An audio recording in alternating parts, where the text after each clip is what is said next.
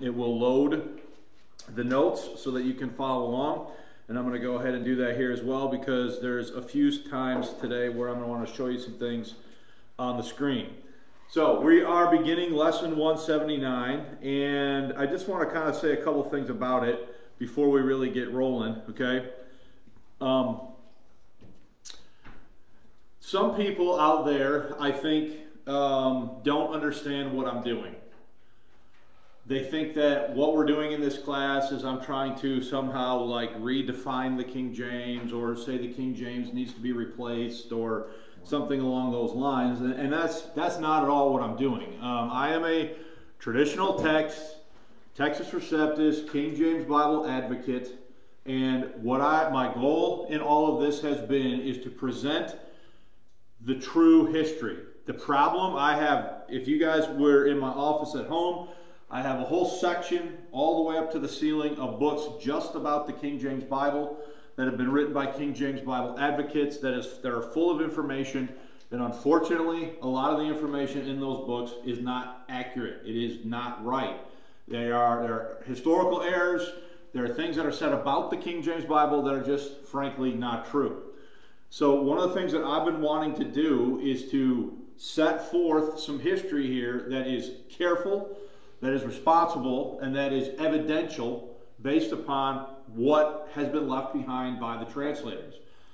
I will repeat this later, I'll probably say it again, that the King James movement left the station, the King James train left the station as it is currently constituted now, currently, in the 1950s, without a working knowledge of the information that we've been presenting here over the last nearly 50 lessons. And so as a result, they have said things about the King James Bible in their defense of it that are just simply not true.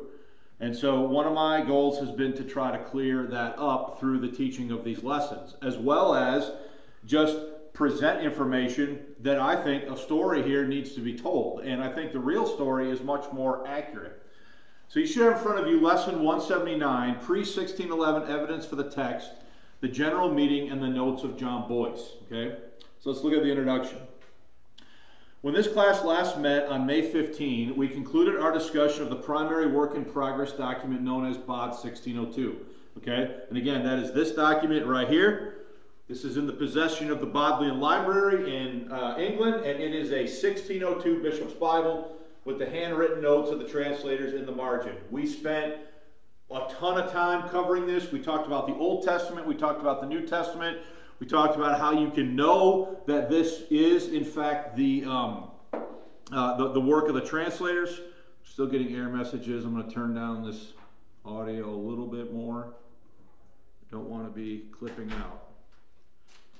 So, that's what we talked about last. Please recall that BOD 1602 is a copy of a 1602 Bishop's Bible in the possession of the Bodleian Library with the handwritten notations of the translators in the margin. In lessons 162 and 163, we began analyzing the pre-1611 evidence for the text of the authorized version by looking at the surviving primary work in progress documents that have been discovered in British libraries in the middle of the 20th century. These documents included, number one, manuscript 98. So that's this one right here. Remember, we went over this one in great detail as well.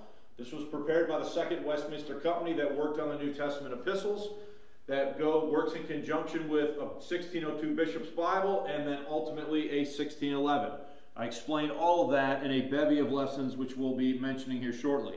So the first one is manuscript 98, the handwritten manuscript prepared by the Second Westminster Company that worked on the New Testament epistles. Second is BOD 1602, the complete 1602 Bishop's Bible, containing handwritten annotations for much of the Old Testament and the Gospels. And again, that's this document right here that I have on the screen behind me. And then thirdly, the notes of John Bois, handwritten notes of John Bois from the General Meeting covering the New Testament epistles and the book of Revelation, right? In lessons 162 and 163, I said that we would consider each of these documents in terms of the following three categories. The first of these categories were discussed in lessons 162 and 163. And those categories are, number one, scholarly awareness and published access. Second, physical description and contents. And third, impact on the readings found in the King James Bible. So we have done that now for manuscript 98 and BOD 1602. It spent a considerable amount of time doing it. We could have spent more time, but I think we have spent a sufficient enough amount of time to look at it in detail so that people can get an understanding of what took place. Then, in lessons 164 and 165, we deviated from my original plan to talk about 2 additional primary work in progress documents that were unknown to me prior to January of this year, 2022. These documents included the following. Number 1, manuscript Ward B, in the possession of Sidney Sussex College, Cambridge.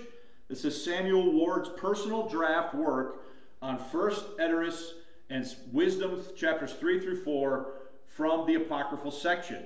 This is the earliest known draft work on the King James Bible. This is his personal work. We talked about that in lesson 164. We also have mentioned in 165, manuscript Bury 363 in the British Library. This contains 3 unpublished letters between Frenchman Isaac Casaubon and King James Bible translator John Bois. These letters date from late 1610 or early 1611, i.e. very late in the process utilized by the translators, possibly during the general meeting itself. So go to the top, page 2. In lesson 166, we resumed our study of manuscript 98 by looking at its physical description and contents. Then in lesson 167, 168, 169, and 170, we discussed the impact of manuscript 98 upon King James, upon reading, let me read that over. We discussed the impact of manuscript 98 upon King James readings by looking at Romans 1, 1 Corinthians 13, other miscellaneous passages, and the question of printer errors. So we spent a lot of time looking at manuscript 98. Then, in lesson 171, we began our consideration of BOD 1602. All told, we studied the following regarding this important document. Number 1, physical description and contents in lesson 171. Number 2, impact on King James Old Testament readings, lessons 172, 173, and 174. And then impact on King James New Testament readings, lesson 175, 176, and 177. And then we had some final thoughts on the impact of BOD 1602 on the King James Bible in lesson 178. So that brings us now up to where we are today with lesson 179. Now look guys, I understand that if I were giving you a test, you probably would not pass it because there's so much stuff that we've covered here, all right? I might not even be able to pass my own test, to be honest with you. I have forgotten probably more of this than I realize that I have forgotten as we've gone through this information.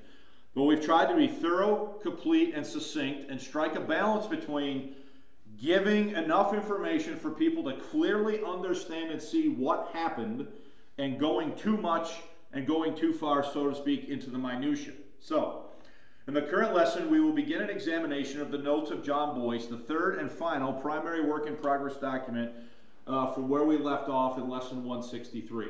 All right? Now, before we go any further, does anybody have any questions? So that's all review. So if you're sitting there and your mind is boggling, just say to yourself, okay, I know where I can get that information if I want it. You don't need to necessarily remember every jot and tittle of it.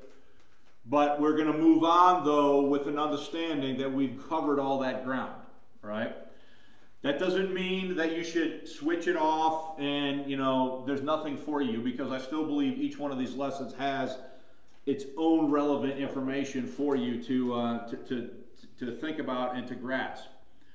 So that brings us then to, on page 2, review the notes of John Bois as our first sort of main point. We should, I think, have the word "the" in front of that sentence. Mike, what do you think? No, let's just leave it. Notes of Bois. Yeah, it should say the notes of John Bois had been lost to history. How about the word review? Should that be? No, we're good with that. Okay. The notes of John Bois had been lost to history.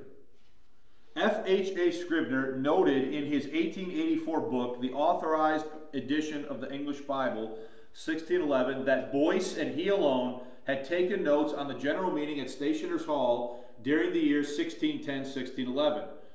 Gustavus Payne also included a photograph and some remarks on John Bois and his notes in his 1959 work, The Learned Men. So let's stop right there. The notes that we're about to talk about had been lost to history.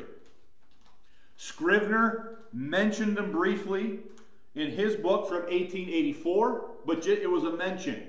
Just that Bois and he alone had taken notes on what happened at the general meeting of the King James Bible, okay? And then Gustavus Payne, in his 1959 book, had a picture of the notes with some very sort of brief information. Not much was said, all right? So, that brings us then to scholarly awareness. You understand, do people have to be aware of something's existence and where to find it before they can study it? Okay? So by and large, Bois's notes were completely lost to history until the late 1950s, 1960s, when they were rediscovered first by Gustavus Payne in 1959, and then Ward Allen, who we'll be talking about here shortly. Okay? So, scholarly awareness. Ward Allen, in the mid-1960s, working with the library of Corpus Christi College, Oxford, was able to locate and confirm a copy of Bois's notes. Allen published a preliminary description of the document in the winter of 1969 edition of the Renaissance News.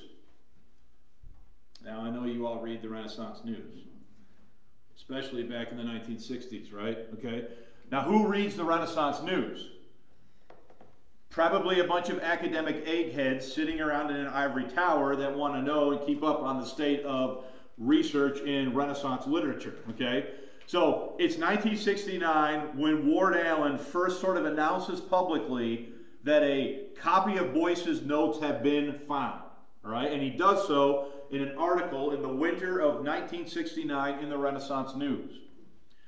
Published access. So later that year, in 1969, Allen granted public access to the document via the publication of Translating for King James, Notes Made by a Translator of the King James Bible. That is this book right here, Translating for King James. This is Ward Allen's 1969 publication of the notes of John Bois. Okay? So this late 1969 is finally published in book form. All right? Allen's book contained images of the document along with an English translation of its entirety. So let me just show you that. And you can basically open up to any page, and here is what the book has. Okay?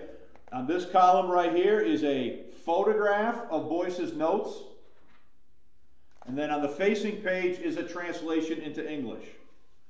So he has the copy, he's got photographs of the copy that was found in the Corpus Christi Library, and then he's got an English translation on the facing page for the entirety of Bois's notes, published in 1969. Okay?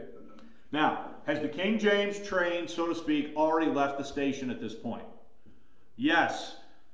J.J. Ray has already written his book. Ruckman has already written his early books.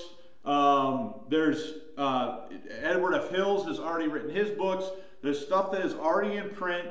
It is the next year, 1970, David Otis Fuller is going to release his book, Which Bible? So my point is that these guys have left the station, so to speak, without a working knowledge of what? Bois's notes. Okay?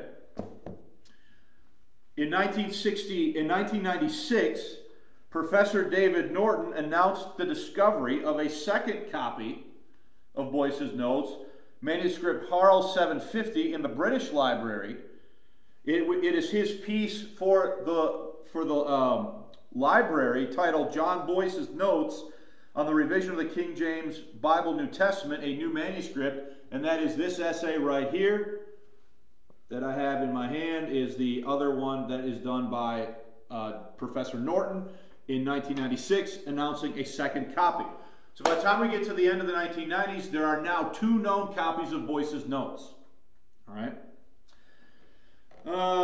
Next point. The story is best told by Ward S. Allen, the original publisher of the document, in the preface to the 1969 publication, Translating for King James, Notes Made by a Translator of the King James Bible. So again, that is this book right here. in the preface, he has a description of how he came to realize and discover the document. Let's look at his story. It's quite interesting. He says, quote, "The story of the publication of John Bois's notes is a simple one.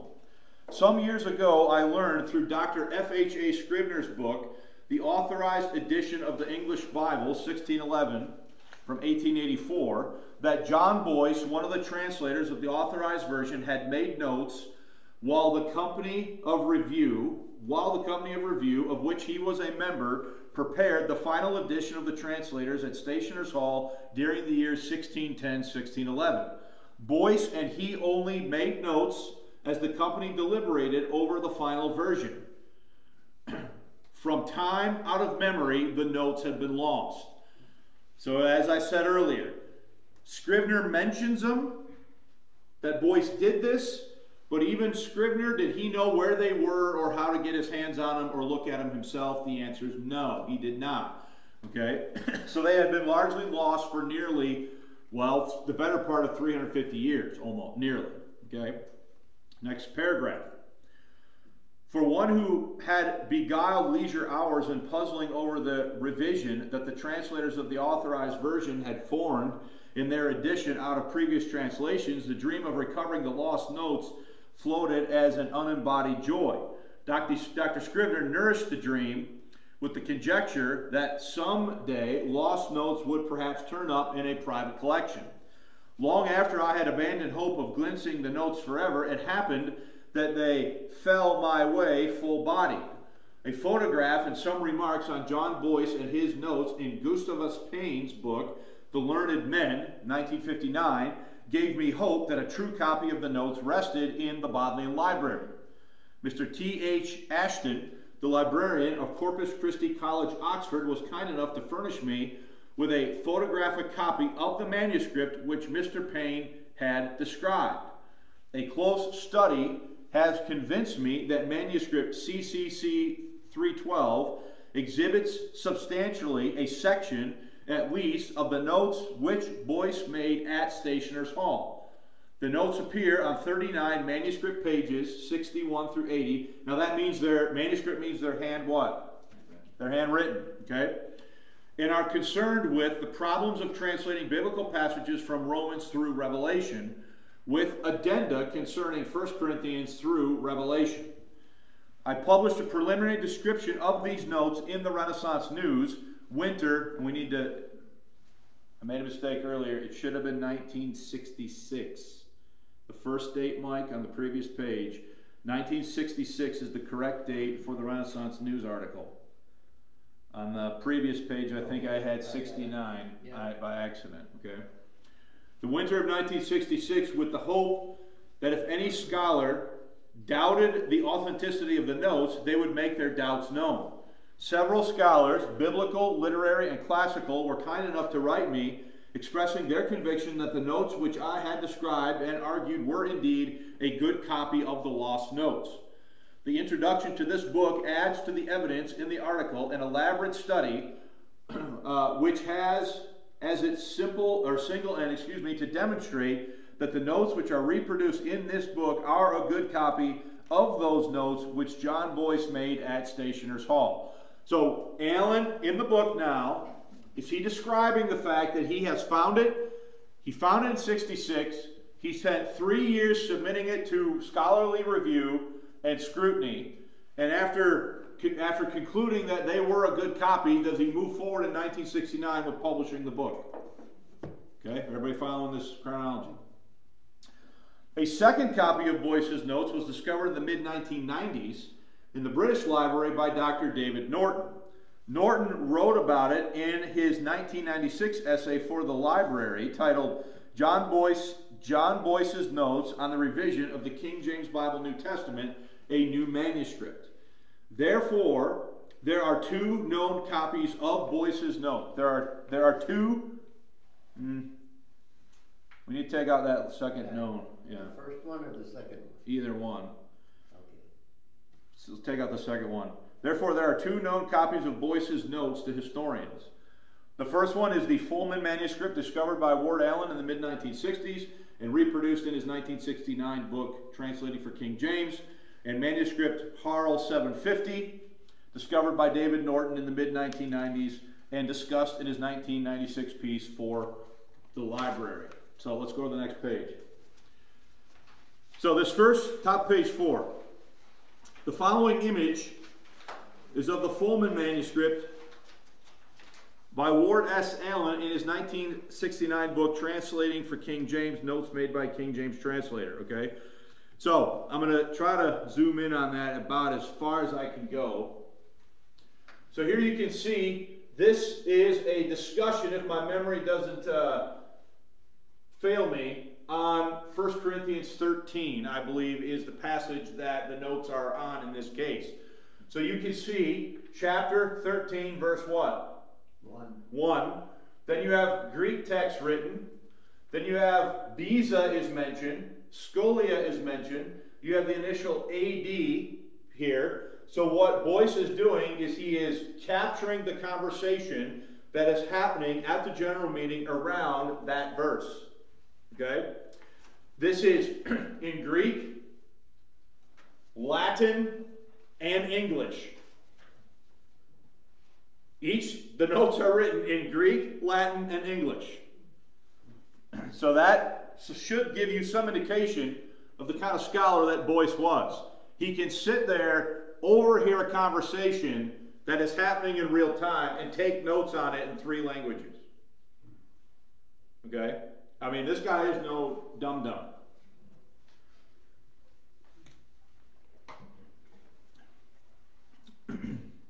Now, I'm thinking I was wrong, because if you scroll down, 1 Corinthians starts here, so I will therefore correct myself and say that I believe this note is on Romans 13, verse 1, not 1 Corinthians 13, verse 1. Because if we go down the page, on the same page, do we have an indication that he's now beginning the notes on 1 Corinthians? Okay? So he is taking notes on the portion from Romans to Revelation and writing the notes down as the conversation is taking place, and he's doing it in 3 languages, Latin, Greek, and English. All right? Now, that is the image. So that is the same image. That image is taken from what is called the Fulman manuscript, and that is the manuscript that is reproduced by Ward Allen in his 1969 book right here. Okay? Let's go to the next page. On the next page, the following is an image of the second known copy of Bois's notes, manuscript Harl 750, discovered in 1996 by Dr. David Norton. The document is in the possession of the British Library and is discussed in Dr. Norton's essay, and I've already told you the title of that twice, but I want you to see here, is the formatting of these notes slightly different. So here we have the same thing, chapter 1, verse 1. Here's the note. The contents of the note are the same. Okay? Here's AD, here's the initials, here's Scolia, here's Beza. Is the contents the same if you compare the 2 images? Okay? They're just laid out differently on the page. So there are 2 known copies of Bois's notes. One, Fulman, the Fulman manuscript, and then this manuscript, Harl 750. They contain the same information, and then if you go down here, you can see again, do we see the beginning of 1 Corinthians? So it's the same content, copied by a different scribe of the same information. So if you go to British libraries right now, there are 2 known copies of Bois's notes. One, the Fulman manuscript that was published by Ward Allen in his book, and the second one is covered by Dr. David Norton in his essay for the library. And again, we can show pictures. Here is Norton's essay, and there's the image that I have on the screen in the notes. I got it right out of his essay, and you can see at the bottom of the picture that I gave him credit for it, what page it came from. Okay?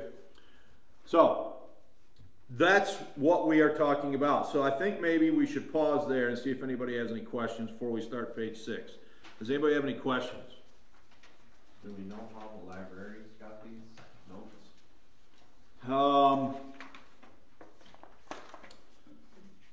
The short answer is we do not definitively know.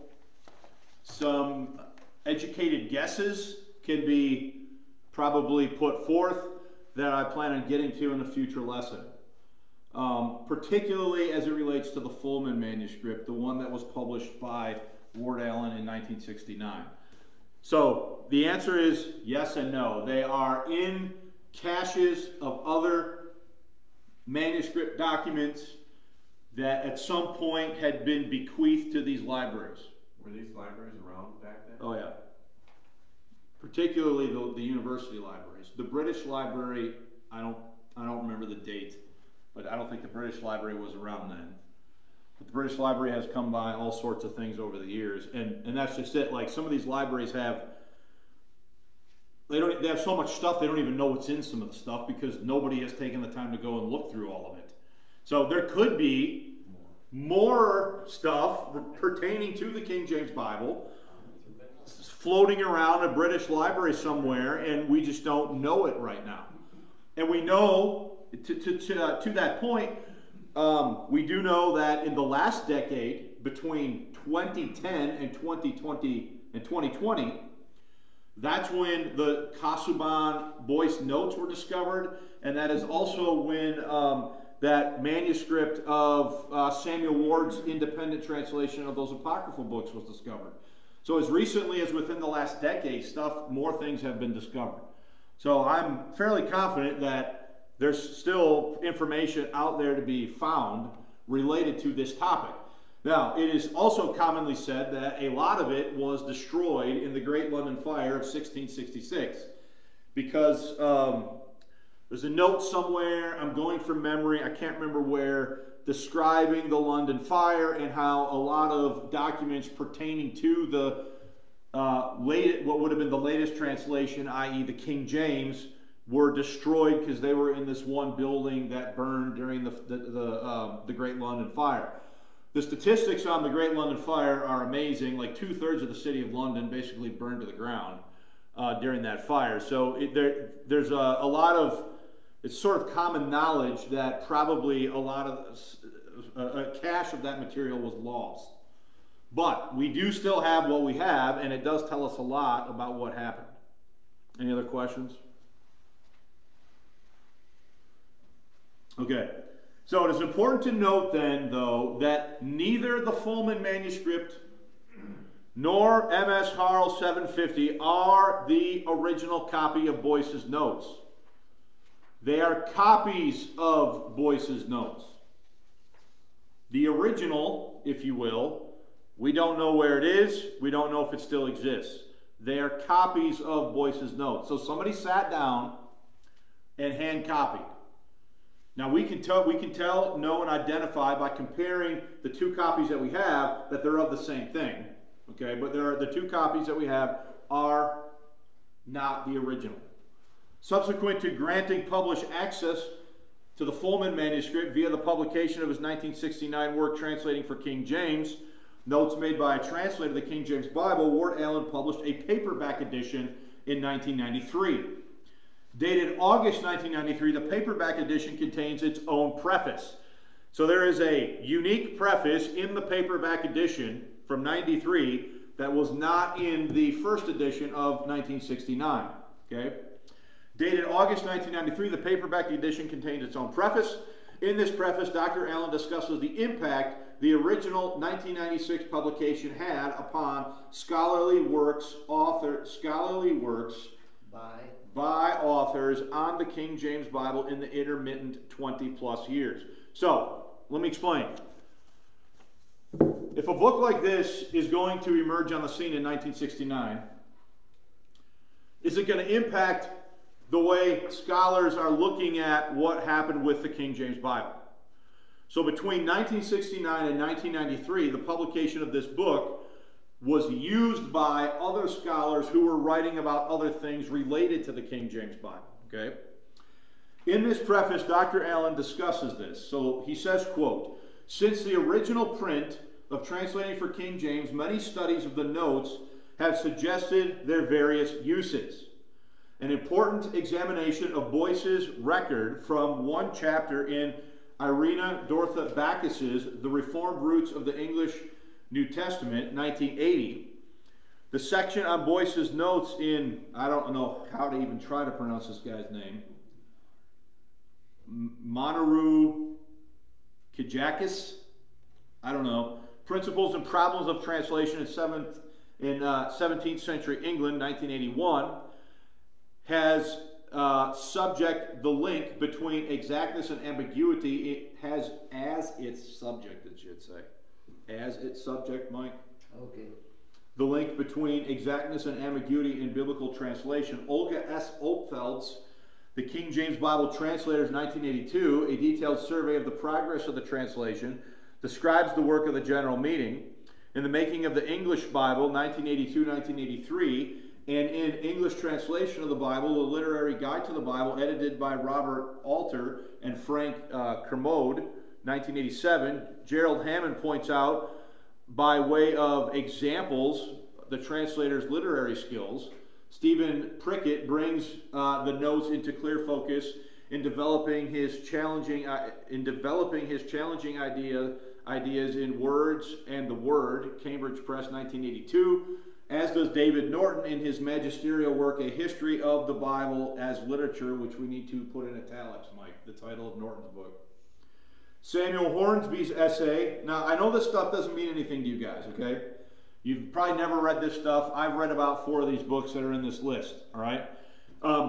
What he's saying here is that once the notes were accessible through published access, were they further studied by later scholars to bring and draw out more information from them than even he discussed in the book from 1969. So did they have an impact? The answer is yes. Many scholarly works have been written since the 1993 release of Allen's paperback edition of Translating for King James. It is important to note that between 1969 and 1993, here it is, I can find no pro-King James author covering the impact of Bois's notes upon the production of the King James Bible. So what I mean to say there is this. As I scour my books, I cannot find anything written by a clear King James Bible advocate who is utilizing Bois's notes to substantively talk about how the translation was made, or what Bois's notes might, what insights or details Bois's notes might give us into understanding what happened there at the General Meeting at Stationers Hall. This serves to accent and underscore a point that I have been making for quite a while now. The King James only movement, as it has been constituted since the 1950s, so that's a very clear statement, since the 1950s. I'm not talking about what people believed in the 1800s or the 1700s. I'm talking about as we know it now, that began and was constituted beginning in the 1950s, historiography, as a matter of historiography. And what I mean by that is, when were these books, when were these major King James only works beginning to be written that shaped the movement as it is now? They were written in the 1950s. They began to be written in the 1950s, a little bit in the 30s. I've covered that in a lot of other teachings that I've done, okay? So let me read that, start that sentence over. This serves to accent and underscore a point that I've been making for quite a while now. The King James only movement, as it has been constituted since the 1960s, enunciated a position on the King James Bible with zero input from the surviving primary work in progress documents. This has led to the propagation of information about the King James Bible that is not true and contrary to historical fact. Okay? Now, folks, that to me, some people are going to hear me say that, and they're going to think, oh, well, he's a modern version advocate, or he's this, or he's that. No, I'm just telling you the truth. I can go through, I can see the shelf, I can see the volumes on the shelf, and I can point to things in every one of them that was said that if they would have known about these documents and taken them seriously, they would not have said what they said in those books. Not the entirety, not everything that's been written, but a fair amount. Okay? Now let's stop there. Does anybody have any questions or comments about that? See, that's where people either I'm not explaining myself well, which is probably a good possibility. People aren't paying attention, or they're only hearing what they want to hear. But this is why what we're doing here in this class, in my opinion, is important. Somebody who is a King James Bible believer needs to go through this stuff, draw out the information, and put it forth in a way, not in a way that's critical of the King James Bible, but serves to support it accurately based upon relevant historical information. So, any questions before we look at the last point? No? No questions?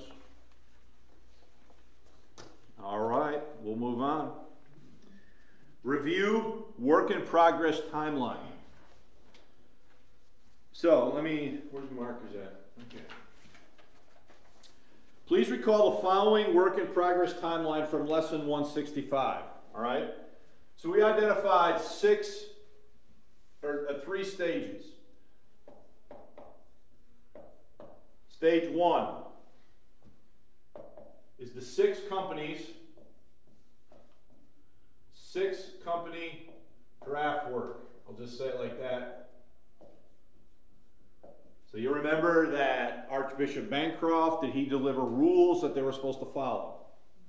They divided up into 6 companies, 2 at Oxford, 2 at Cambridge, 2 at Westminster. They were each assigned a different section of the text. So for example, the Second Westminster Company that produced Manuscript 98, they were tasked with the New Testament epistles. All right? A different group was tasked with the Pentateuch. A different group was tasked with the Gospels and the Book of Acts, etc. Okay? So this is stage 1 is the 6 companies working on their draft work. And we could say roughly that stage 1 is 1604 through 1608. Roughly, okay? Now, what do we have from that time period? We have MS Ward B, which is the work of Samuel Ward. So just say S. Ward. And this is his work on 1st Esdras through Wisdom 3 through 4. So that manuscript fits what period? Stage 1. So I'm getting blanks there, so let me explain. That manuscript right there is his handwritten translation of that part of the Apocrypha that he was assigned to work on. Okay? Then we have, also from stage 1, we have Manuscript 98 at Lambeth Palace Library, represents stage 1 work of the Second Westminster Company. So second we have MS 98. Okay? And then third here we have Bod 1602, the annotated Bishop's Bible. It's this document right here. 1602 Bishop's Bible with the handwritten notations of the translators in the margin, as they're conforming the text from the bishops to what would ultimately become the King James. We've talked about that in great detail. So these documents here, Manuscript Ward B, Manuscript 98, and Bod 1602, those are all indicative of what I'm calling stage 1. Okay? Look at the next, stage 2. And I always don't have enough room. Stage 2 would be, I have it in the notes as 1609 through 1610, and we're going to call that the general meeting.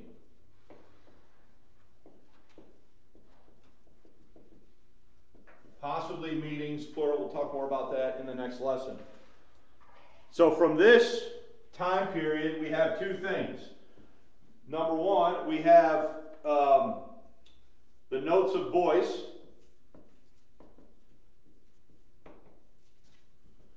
And second, we have the letters between Bois and Casaubon, discussing how certain passages should read.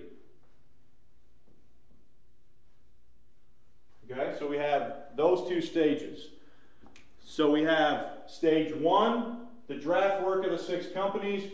We have roughly 3 primary work in progress documents that fit stage 1. Stage 2 would be the general meeting or meetings. We have the notes of Bois, and we have the letters between Bois and Casaubon that are clearly datable. These 2 sources here are clearly datable to 1610 based upon internal evidence that we can verify very easily. So that's stage 2. Then stage 3, which I don't have room to write. Stage 3 is going to happen in 1611, which is the actual printing of the text.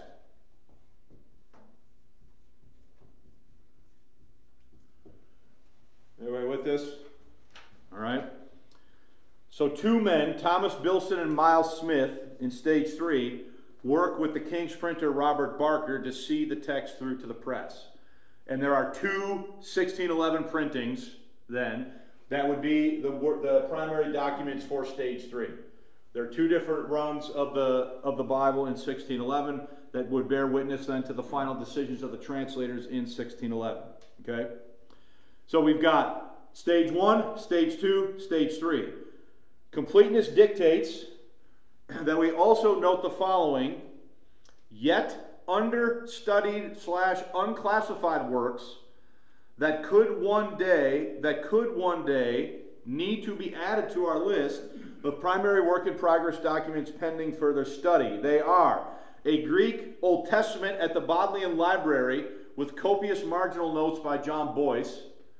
And second, Isaac Casaubon's notebooks, also at the Bodleian Library, recording conversations that he had with another translator, Andrew Downes. Okay? So, when we're talking now about the general meeting and Bois's notes, we are talking about this stage in the process. We are talking about the companies have done their work. They turned the work over to the general meeting. The general meeting is going to give the work a final review before the text is ultimately printed in 1611. So this is sort of the general review meeting here is sort of the final toll gate, if you will, before the work is ultimately going to be published. So what's published in 1611 is the result of a process that started way back here in 1604. Okay? Everybody following that? Now, it's real important that you guys understand that. Does anybody have any questions? Okay, so lastly, bottom of page 7, lastly, Facebook friend and fellow researcher Christopher Yetzer furnished me with the following horizontal timeline for your consideration. Please note that Brother Yetzer's timeline divides Bod 1602 Old and New Testament into 2 different sections on the timeline. This is illustrative of a technical point regarding the document that we have not yet discussed. And actually, we have discussed it now. Need to update that last sentence there. But we can look at the chart here, okay? So, let me bring up the notes and put the chart on the screen. So if this is page 8. Here is the timeline that Brother Yetzer has presented, okay? So we start, so this chart is by Christopher Yetzer. The dashed lines are possible time of document creation.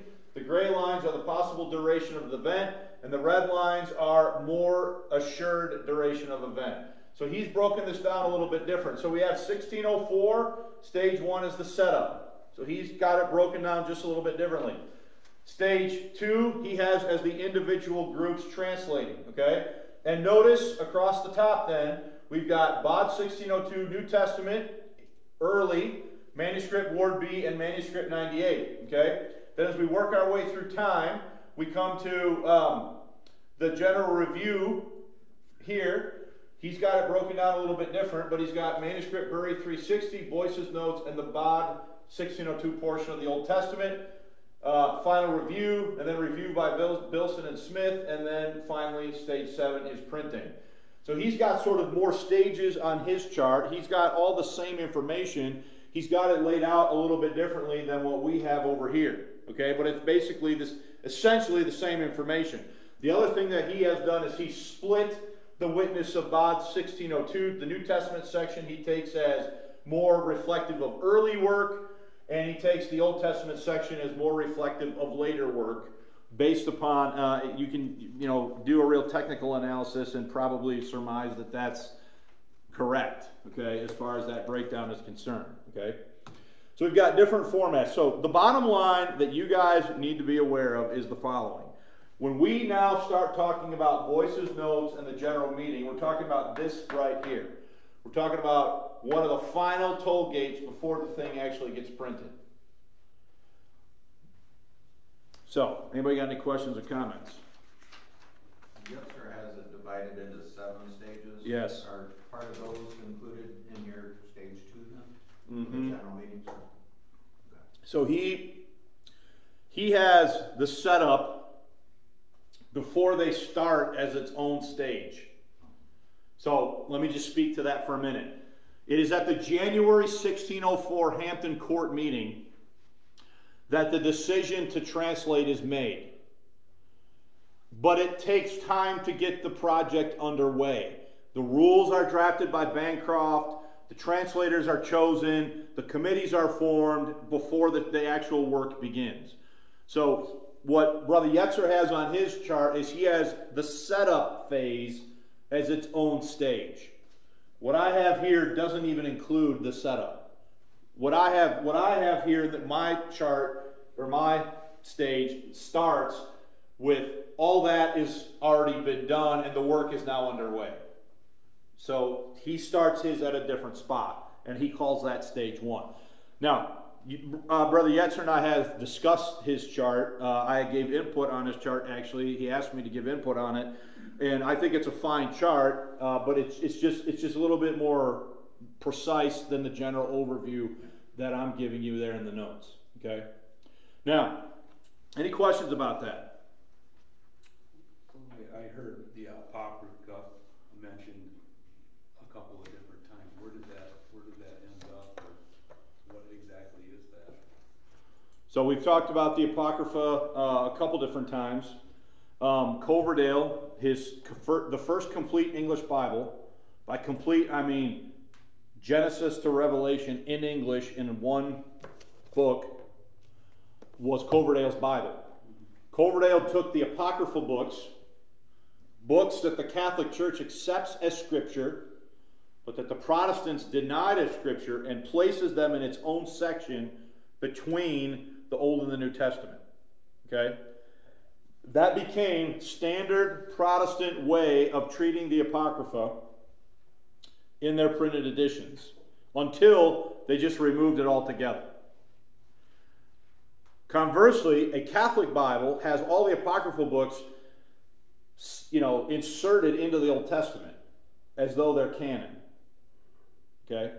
So, the Coverdale Bible, the Matthews Bible, the Geneva Bible, the Bishop's Bible, the King James Bible, all had the Apocrypha in it, in its own section, marked Apocrypha, with notes at the beginning that it was not to be considered authoritative Scripture. But at the time, it was all still part of the liturgy, and there was a lot of political things going on. So they include it in its own section and basically mark it apocryphal. The King James Bible has the 1611, had the Apocrypha in it because of the rules that they were given. A certain company, and I can't remember which one off the top of my head, is tasked with translating the Apocrypha. And Bois and Andrew Downs were on that committee, one of the 6 that was charged with the Apocryphal section. Okay? What does the Catholic Church feel the significance of that is? Well, the Catholic Church views apocryphal material on the same level as you do the book of Romans or Ephesians. In other words, they view them as Scripture. The Protestants do not. So your Bible that you have doesn't even have the Apocrypha in it anymore. At some point in the 1600s, the Apocrypha was just removed totally from all Protestant editions. But in 1611, it was still there, and there's reasons why it was still there. In fact, in the mid-1616s, sometime between 1611 and 1620, the Archbishop of Canterbury said that all English Bibles had to include the Apocrypha on pain of punishment from the church. Okay, so like, and then eventually they just drop it. There's one of the first editions to drop it was a printing of the Geneva Bible where the page numbering just skips from Malachi to Matthew, and it's clear that they just left it out of that printing. So, Ken, if you want more information on the Apocrypha, I got a booklet on the back table, just something, I forget the exact title, but it's about the Apocrypha and the King James and the history of the Apocrypha and why it was included at that time, if you want to pick it up. Any other questions? Now, somebody, one thing I want to mention before we go, somebody find Psalm 12, 6, and 7 in your Bible. Psalm 12, 6, and 7. I need, my Bible's over there, my podium here is cluttered up with a bunch of other stuff at the moment. Could somebody read that out loud for me when you get it? The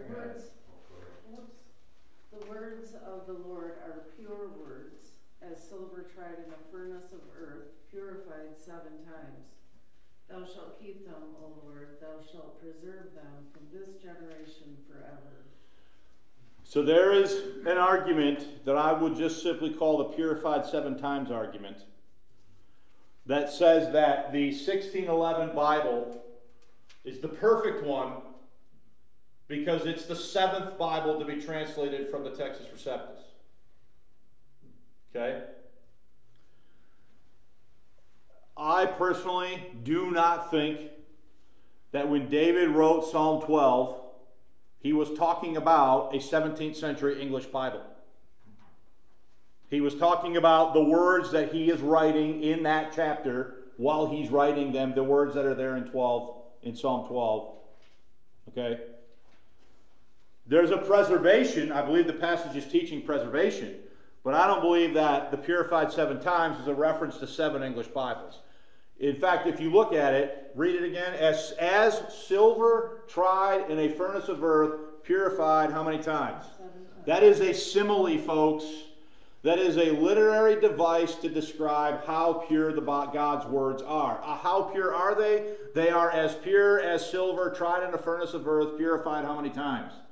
7 times. I had an encounter just this week with somebody on the comments on YouTube who was talking about the 1769 edition of the King James Bible, which is the one all of you have in front of you, being the 7th purification of the 7.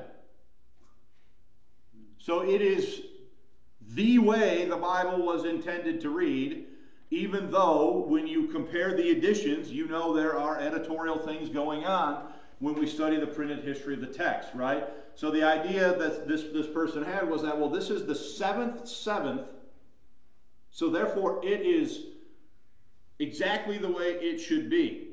Okay, and the conversation was around the idea of the spelling of words throughly and thoroughly. And so the 1769 has to be the perfect one because that's the 7th of the 7. Now look, you can believe that if you want. I don't think Psalm 12 is talking about 16th and 17th century English Bibles anyway.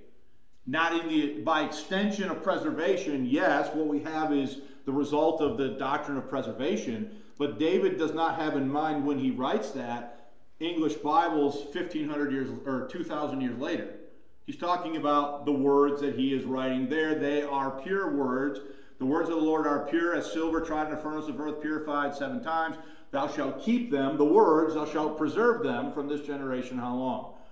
Forever. There's a promise there of preservation. I think some preservationists, though, go too far when they take the 7 and they want to say, well, the 1611 is the 7th, which I question their math on anyway.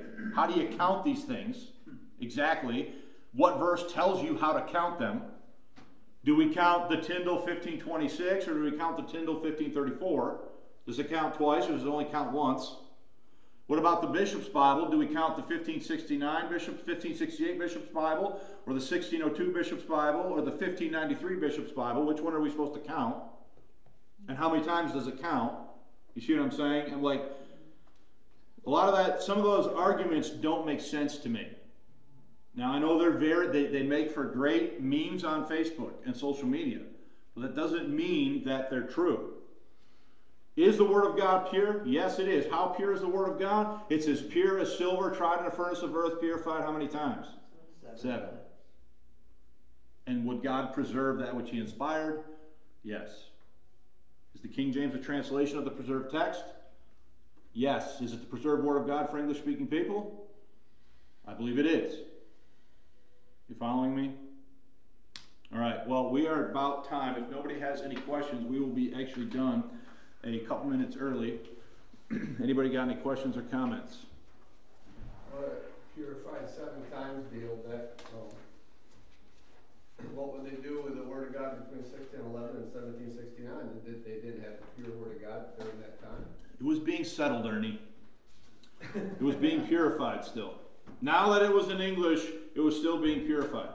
They're talking about the silver being purified 7 times. Yeah, I mean, the verse is clearly a simile. As the words of the Lord are pure. I'm getting it right? I don't have, the words of the Lord are pure words, right? Yes. That's what the verse says? Yes. As silver tried in a furnace of earth, purified 7 times. How pure are the words of the Lord? They are as pure as silver tried in a furnace of earth, purified 7 times. So they're pretty darn pure.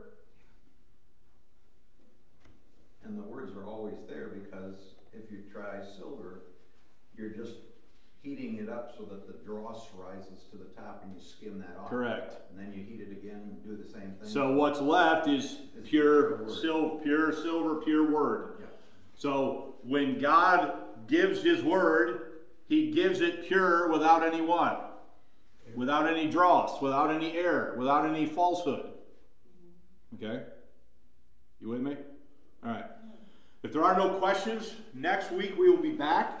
Lesson 180, and we are going to flush out more details now about John Bois's notes and what happened at this general meeting.